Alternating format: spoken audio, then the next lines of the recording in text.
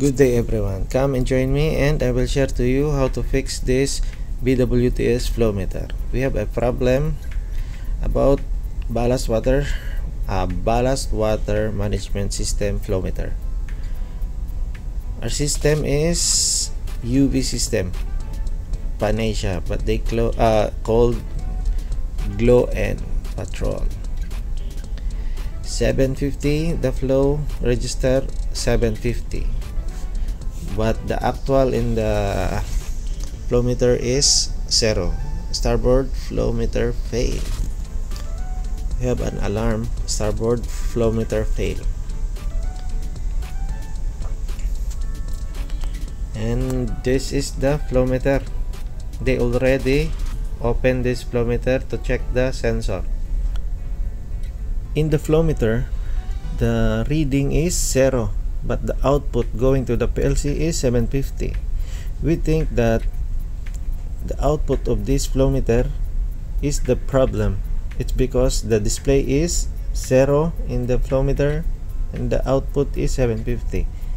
I decide to check the signal. The signal is 4 to 20 going to the PLC of the BWTS 31 and 32. We need to pull out that cable and then introduce 4 to 20 signal going to the PLC or going to the BWTS system. Remove the cable, the 2 cable, and introduce 4 to 20 milliamps signal. 4 it means 0.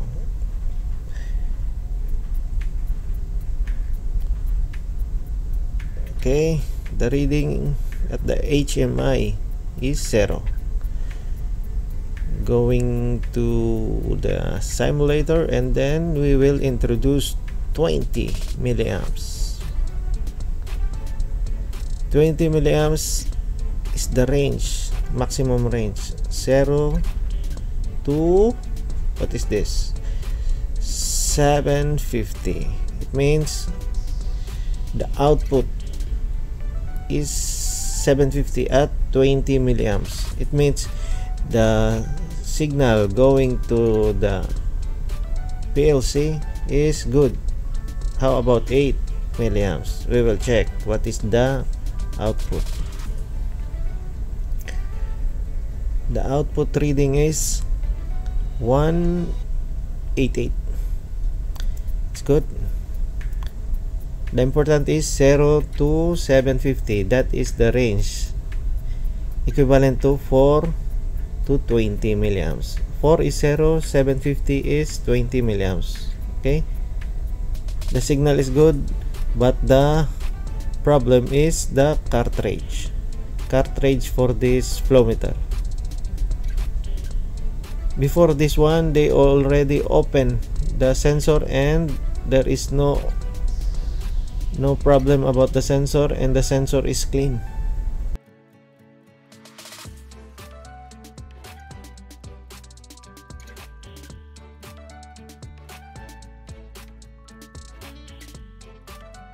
I have here a cartridge for flow meter. This is new, and this one, this is new, and then need to check. Just turn clockwise, and before this one, we need to turn off the supply. Then after turning off, you can remove the securing bolts for this cartridge.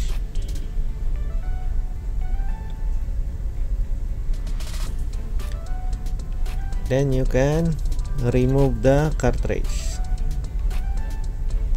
There is a 3 securing bolts for this cartridge. This is the old. Just plug and play. but later I will teach you how to change the range for this one, because the default range for this cartridge is 0 to 1000, I think, but we will check later. I will show you in the last part.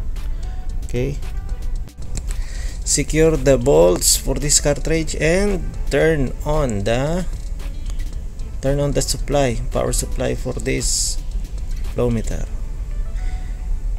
Cartridge is initialization stage, then that's it. We need to wait. Okay, readout is 0. It means 0, and we will check the actual signal going to the PLC or in the HMI. But I show you this other system. This is the port, same, the signal is 0.